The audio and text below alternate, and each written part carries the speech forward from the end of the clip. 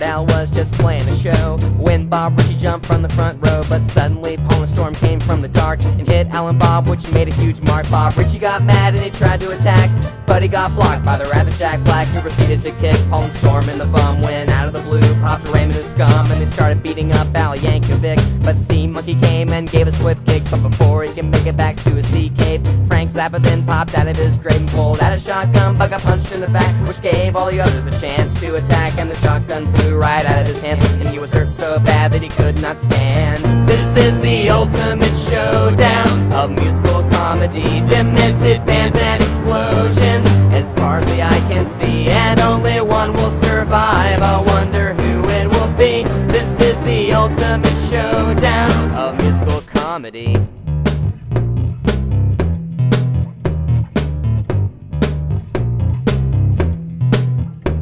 Steve Goody popped out and punched Raymond and Scum, but he had his own tactic of hit him and run. Then the arrogant worms went to a frenzy and zapped everyone but Tenacious D, who flew out of the sky and were clearly ready, cause Jack Black pulled out a huge machete. But Steve Goody tripped him, he fell on the floor and strapped him down, he couldn't fight anymore. Then he saw throwing toaster sneaking up from behind, because Steve's parody had just crossed the line. Before he could take any toast to the face, Carla Ulbrich punched his waist. Then out of nowhere, Wilbur Ted jumped below and he tripped hard and firm while doing a show. But Dynamite flew in with a huge cape and used heat vision to set Shoebox straight. This is the ultimate showdown of musical comedy, demented bands and explosions, as far as the eye can see, and only one will survive. I wonder who it will be. This is the ultimate showdown.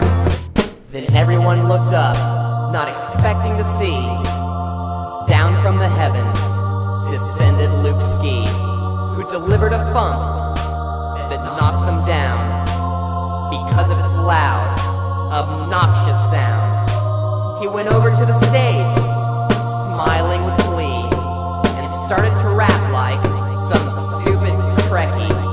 But Tony Goldmark, like Wilma he flew, knocked him out with Luke's face on his shoe.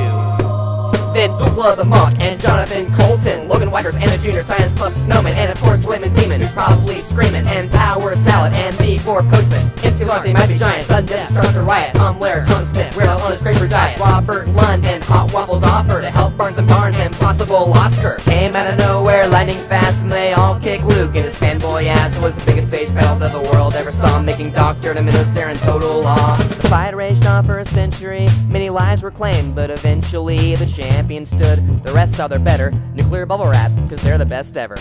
This is the ultimate showdown of musical comedy, demented bands and explosions, as far as the eye can see, and only one will survive. I wonder who it will be. This is the ultimate showdown. This is the ultimate showdown. This is the ultimate showdown of musical comedy.